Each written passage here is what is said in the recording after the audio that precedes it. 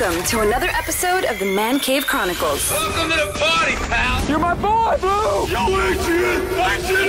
A podcast with interviews of amazing guests from the world of pop culture. Oh, yeah! TV. Nice! Movies. Oh, I love the movies! Comedy and more. From deep inside the Man Cave, your host, Elias. Valeria, welcome to the cave. Thank you so much for having me. I'm very excited to be here. How are you? What's new with you? I'm doing good. Just here in quarantine, locked inside. Just been watching a lot of YouTube, to be honest, and TV and doing school and whatnot. Yeah. How's the quarantine for you been? Yeah, it's not going bad. I'm working from home and taking care of my wife and kids and, doing the podcast. So can't complain. Of course. Yeah, so no, life goes on. That's right. So you've been busy for a few years now, TV shows and singing and commercials, and we'll talk about that. You recently started on Fox's Deputy as well, but really quick, tell the listeners where you're originally from. I'm originally from San Antonio, Texas. Oh, how was it? I got my start here. Yeah, how was it growing up there? Yeah, I love it here. To be honest, this is just home for me. It was a little bit more challenging on the industry side because there's not as much to do here, of course, as there is in LA or New York or any of those big cities. But it was definitely, really interesting getting to start here and make my way up. And, starting in Texas means going to Dallas and going to Austin. So it was definitely very fun having to do that. And yeah, I love San Antonio. As I said, this is my home. Yeah. So, how did you know you wanted to get into the entertainment industry? Well, I always wanted to be an actor. Ever since I was little, I was very imaginative and just always loved watching movies and really enjoyed the character analysis and all of that stuff. And then I got into theater, and I really enjoyed theater, and I swore to my life that I was going to be on Broadway or do something like that. But I hadn't tried film yet, and so eventually singing brought me into film because I did a show called La Voz Kids USA, which was a singing competition show on Telemundo, and I made it to the finals on that. And so I came back to San Antonio, and these local producers from out here asked me if I wanted to. They were very kind. They asked me if I wanted to be in their movie, and so I was like, yeah, why not? Let's try that. And that's when I just realized that I wanted to do that for the rest of my life. I just loved being in front of the camera. Not really so much that, but just more of, I really loved playing a character. I thought that was really, really interesting, and just telling a story, of course. So I think that was the moment, but definitely had a lot of little moments when I was younger of seeing a movie and being I want to do that, How old were you when you did the singing competition? I think I did it twice. The first time that I went, I auditioned here in San Antonio, and I got in, and so I flew to Miami. That was season 1, and I was 8.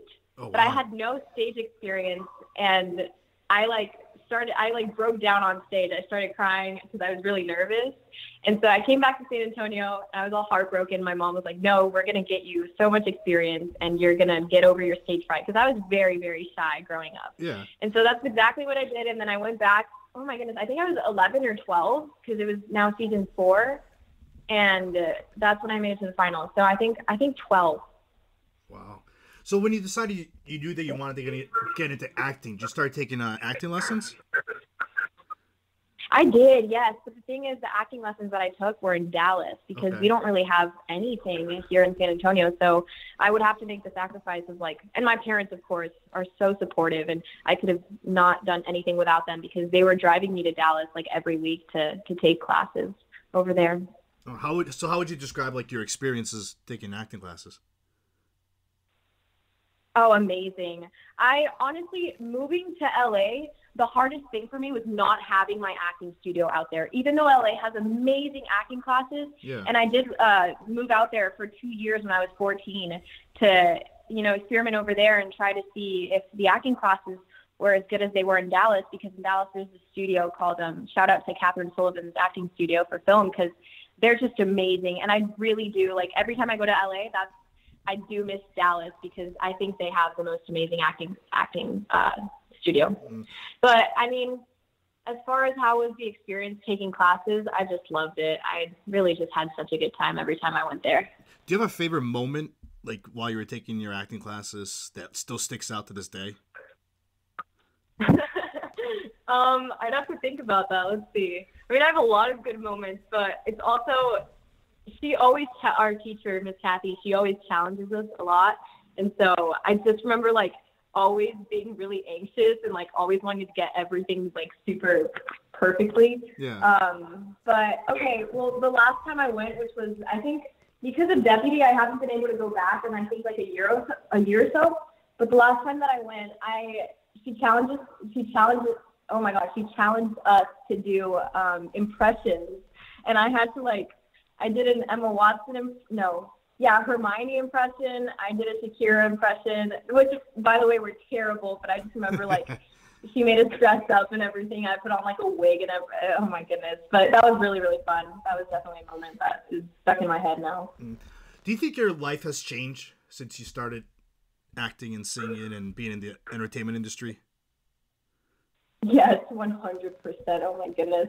I think the minute that I decided that I wanted to full on pursue this was definitely a moment where I had to decide, do I want to have a normal teenage life, or do I really want to make all of the sacrifices that I've had to make to do what I do? Because, as far as how has my life changed, I move around a lot. When I first started, I would go to LA to audition over there. I would go to Dallas to take classes, and then eventually, I booking little short films here and there. I had to film one in Tallahassee, Florida, other ones in Austin. And so it was just moving around all the time and not seeing my family for long periods of time. That's number one. Number two, I was always in public school as a little girl, and I had to, when I decided that I wanted to do this and commit more of my time to do this, I had to become homeschooled as well. So that was definitely a sacrifice. That was a hard change for me, going from socializing with my friends every day to just being very isolated and focused on work. And then of course, I haven't really had a normal teenage experience. Every time my friends would want to hang out or something like that, I would always be busy. I would always have a script to learn or something to practice or maybe something to film, and I wasn't there. So, it's been really, my life has just been really, really crazy and different, but honestly, I don't regret anything because I do love what I do at the end of the day, and I wouldn't trade it for anything else. So being so young in the industry, what's the best advice you've been given so far? I think don't get frustrated. A lot of people get frustrated.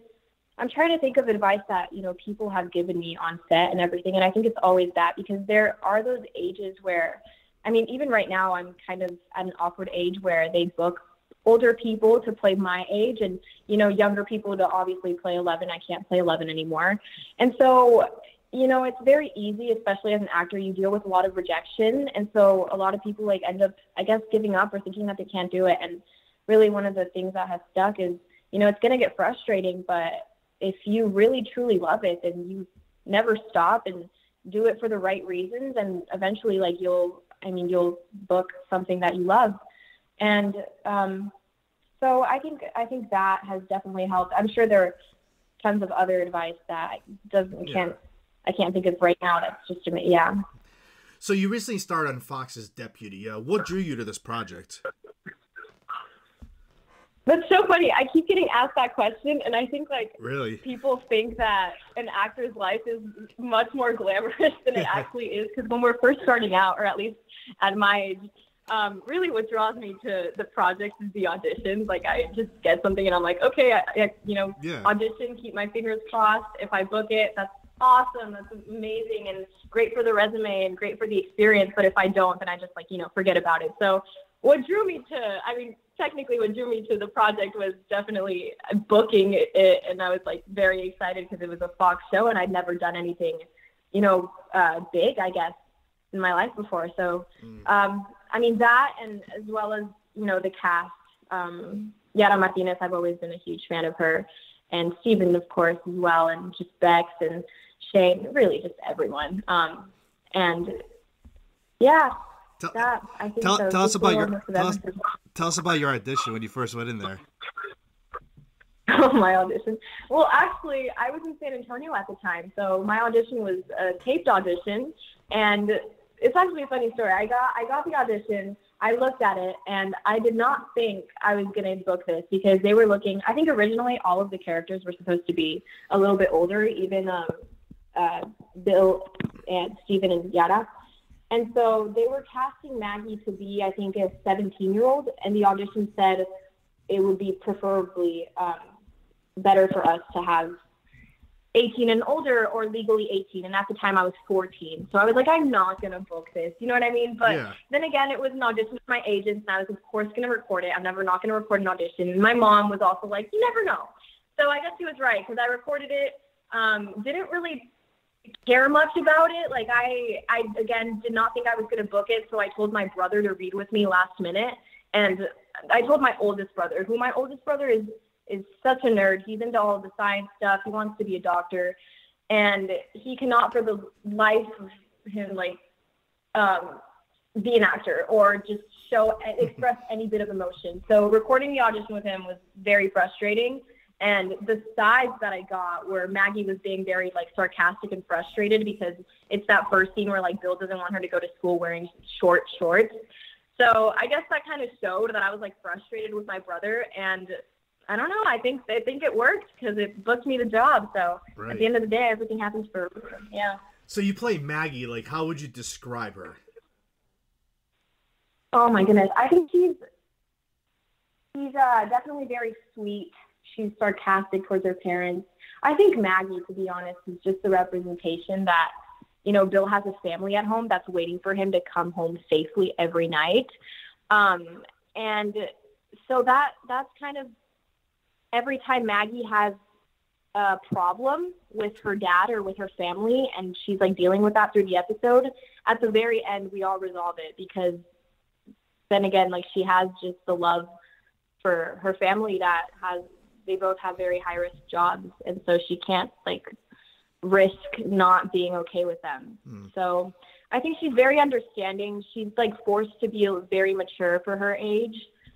And at the same time, you do see her in some episodes being a little, a teenager. But I do think she's very, just ahead of her time. If Maggie was a real person, would you be friends with her?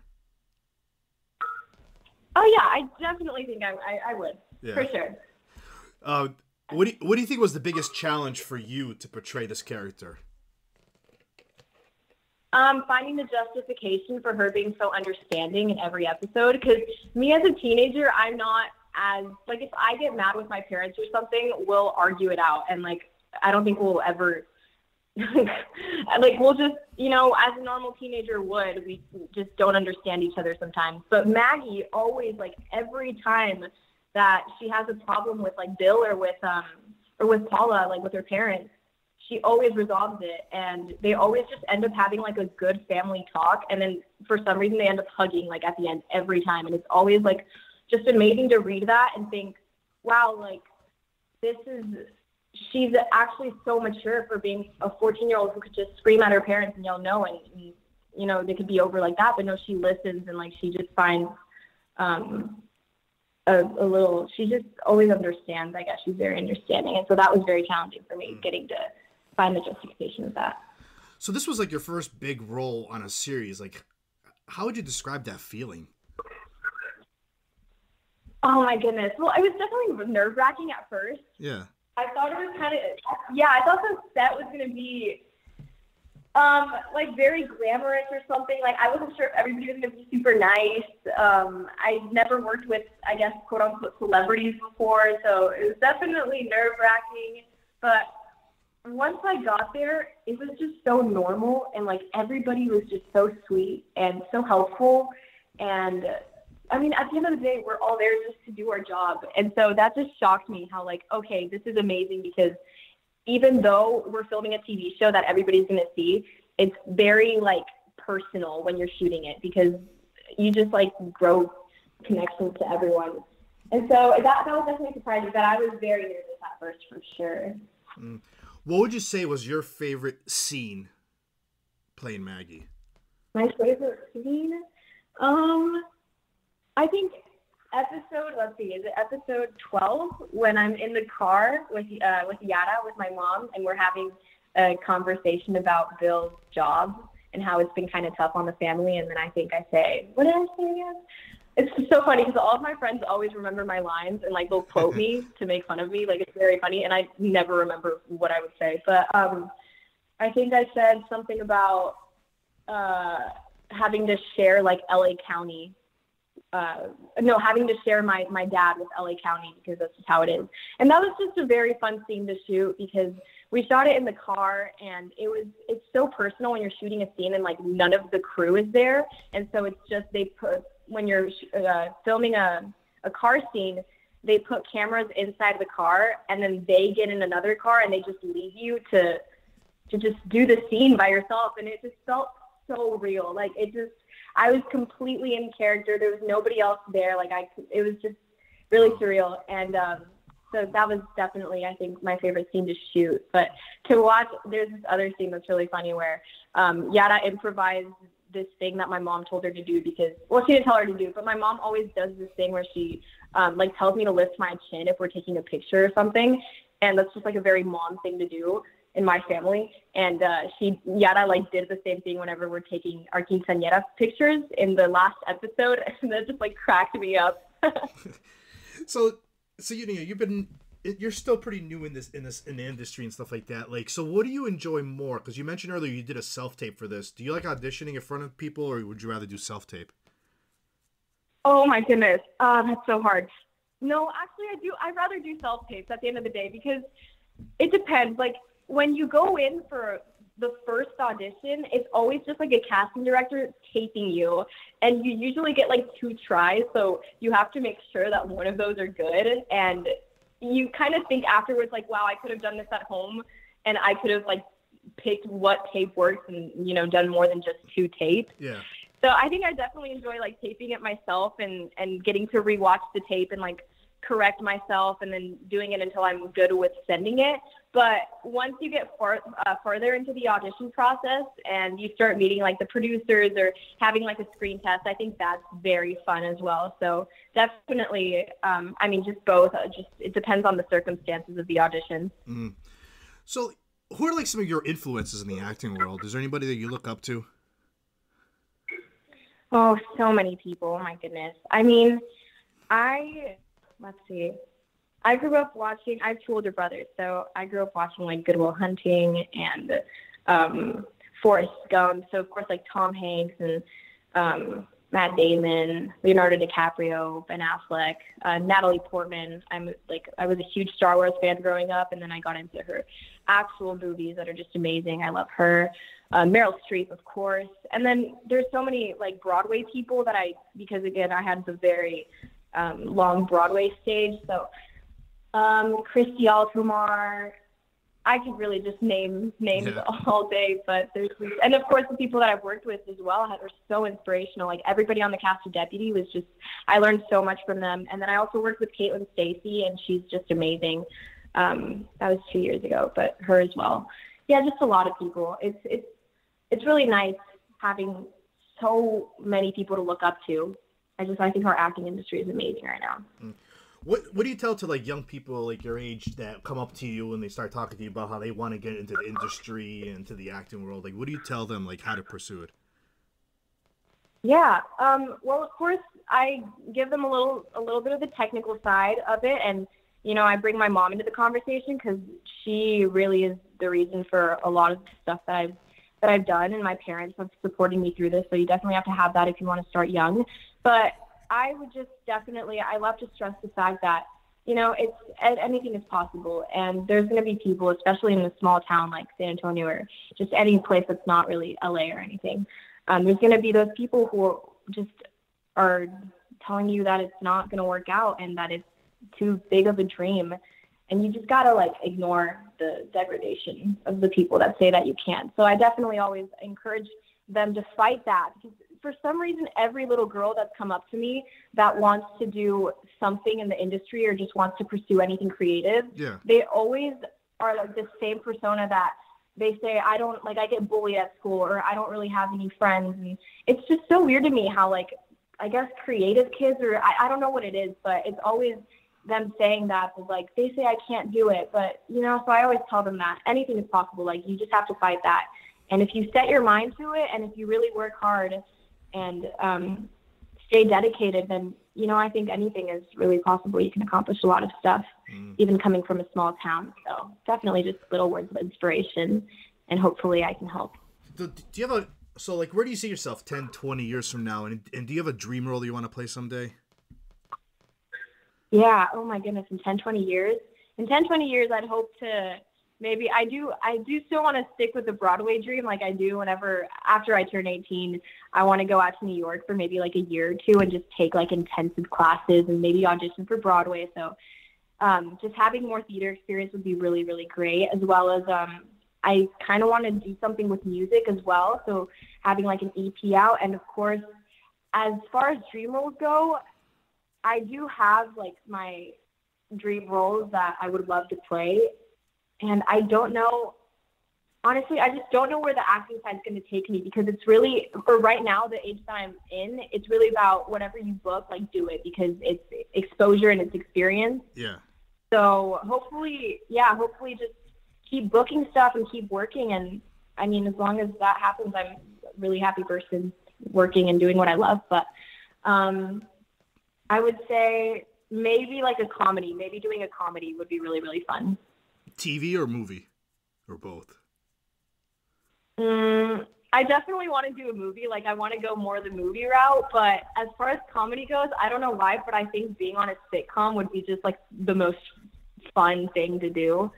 Because I just grew up watching sitcoms as well, and it's very much like theater, I've heard. So I feel like that experience would be really, really fun. But then again, I don't know. Yeah. So when you're not working and you're not doing schoolwork and stuff like that, what do you enjoy doing in your downtime?